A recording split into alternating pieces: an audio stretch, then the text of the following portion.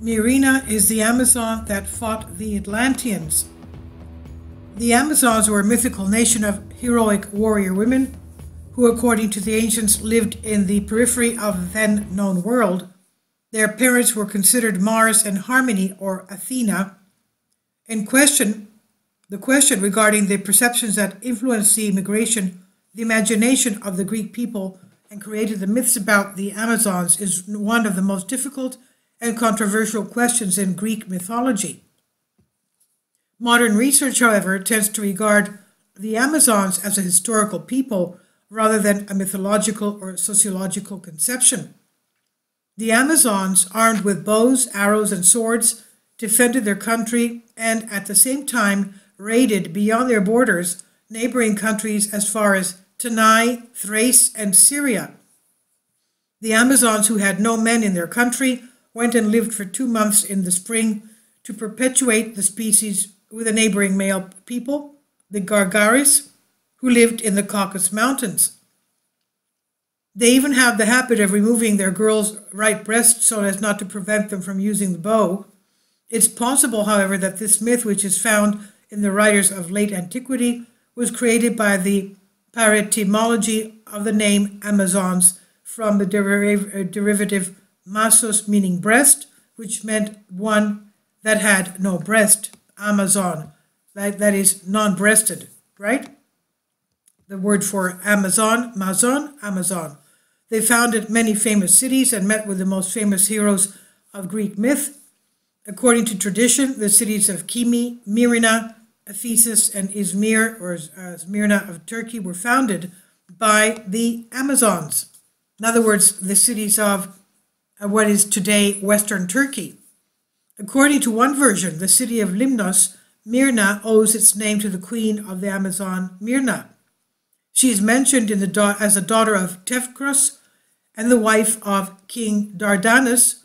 This is aided by another myth according to which the Limnians had killed all men of the island. Limnos, as we know, is very famous for the women there. Now, Myrna declared war on the Atlanteans and with 3,000 Amazons, women warriors that is, managed to capture their city of Kiernin. There she captured women and children and completely destroyed the cities. The rest of the Atlanteans surrendered in terror. Myrna treated them with generosity, signing a treaty with them, and founded a new city in its place which had been destroyed. The new city was named Myrina, after the Amazon queen. The Atlanteans then asked Myrina to help them against the Gorgons. Myrina managed to defeat them, and since then she has received great honors from her subjects. To honor the Amazons who had been killed in the war, Myrina in turn erected a majestic burial monument. Myrina later conquered most of Libya, allied with the Iro of Egypt, and plundered Syria. Eventually, Myrina was killed by King Mopsos. The word Myrni is also associated with the homonymous city of Eolida, which according to the ancients must have been founded by the ruler of the Amazons. Now, always on horseback, they fought in the Trojan War on the side of the Trojans, led by the famous Penthesilea, who was loved and killed by Achilles. Homer says that the Amazons clashed with Bellerophon, who killed them, while Pindar adds that he killed them with his arrows, which he threw from above on his winged horse Pegasus. The legend of the magnificent Amazons had spread enormously in the ancient world. In their country, the legend says that Hercules once arrived by order of Evrysthenes to take the belt of their queen Hippolytus and transport it to Mycene. That's the area of Sparta. Well, no, above Sparta. Mycene is the area of Agamemnon. Now, the Amazon and the beautiful Helen. Now, the Amazons, however, fiercely resisted the demand of Hercules, who, in order to achieve his goal, killed the queen and took her famous belt. The Amazons were considered daughters of Mars, the god of war, because of the warlike and militant nature that distinguished them.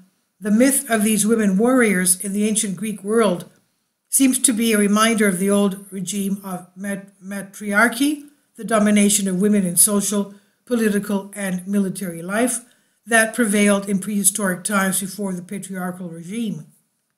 The myth of the Amazons influenced the ancient and modern worlds so much that the urban legend circulates that when, in 1542, a group of Spanish soldiers led by Francisco de Orellana were on an exploratory mission in Brazil when they were confronted with something truly amazing.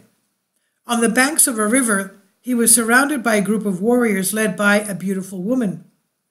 Quote, "She was tall, muscular, impetuous, and the only outfit on her was a piece of cloth."